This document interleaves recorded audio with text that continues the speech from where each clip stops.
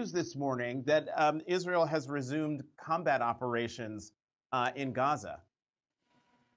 I mean, I think that's what was anticipated. Secretary Blinken was trying to hold them back. And I think to square the circle of what John Hudson was talking about in that excellent presentation, I think that the position of the Biden administration is that the attack on Hamas, trying to essentially, as best as they can, uproot Hamas, is a legitimate goal and even essential to the two-state solution that the administration very much supports.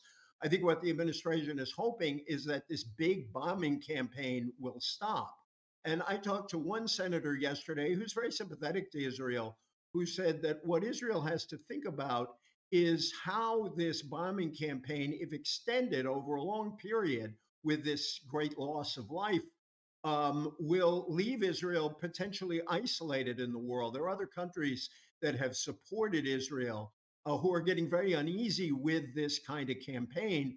Biden has been as supportive as you could be of Israel in this fight, but he also doesn't want Israel isolated, and the administration is worried about civilian deaths.